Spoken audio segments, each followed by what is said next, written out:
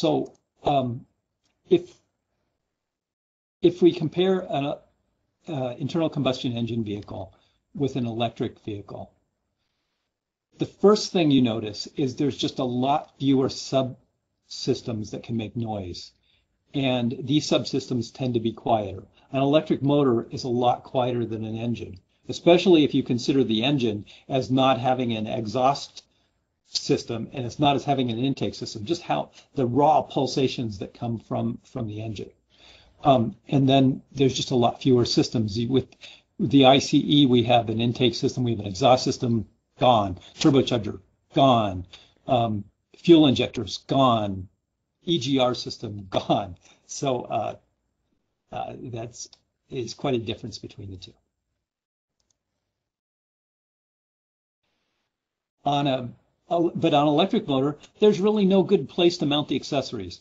On an internal combustion engine, we have a belt on the front, and on this belt we can run the oil pump, we can run the water pump, the power steering, the alternator, the AC compressor. We can generate the vacuum for the braking system. And they're bolted to this big piece of metal here, and this big piece of metal is isolated from the car body by rubber mounts. So this is very desirable. On the electric motor, it generally, maybe you mount the inverter up on top of it, maybe you mount the high voltage AC compressor on it. But a lot of the other pumps, the water pumps, the oil pumps, would be located on the body, and that's a little bit more problematic because the body isn't nearly as solid as the front of a big block of aluminum. In an electric vehicle, there's no low frequency masking noise. That makes you more aware of wind and road noise. It means that when you pull up it to a stop, you can hear everything that's still going.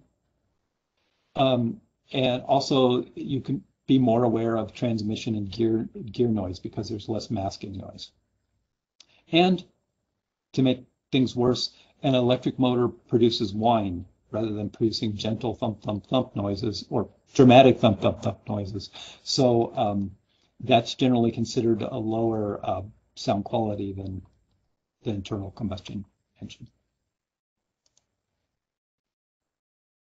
And there's issues with mounting electric motors. Electric motors produce high torque. That's what they're really good at. They're really good at producing high torque from a standstill. Well, we have to restrain that in order to keep the electric motor from spinning around and hitting something. So we generally need stiffer mounts. Electric motor will almost always be mounted in the transverse direction. That means that the axle shafts come directly out of it. That combined with the high torque tends to produce this strong torque reaction at low frequency. If it was a north-south arrangement, if there was a drive shaft coming out the back, that drive shaft would be turning considerably faster, and then it would be geared down at the rear end, and there wouldn't need to be as high of a torque reaction.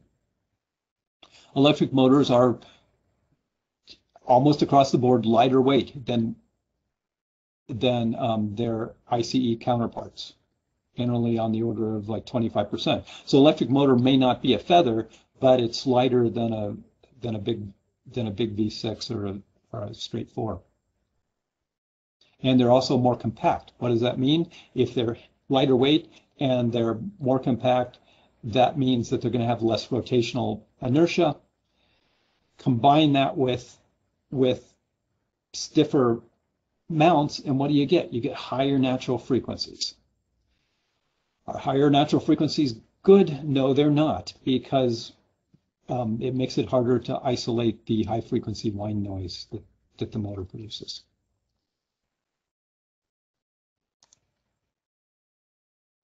Electric vehicles have batteries.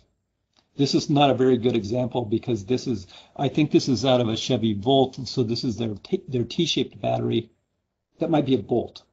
It has the T-shaped battery, but all the new batteries I've seen kind of make up the bottom structure of the car. They go from side to side, front to back, and they become part of the structure of the car.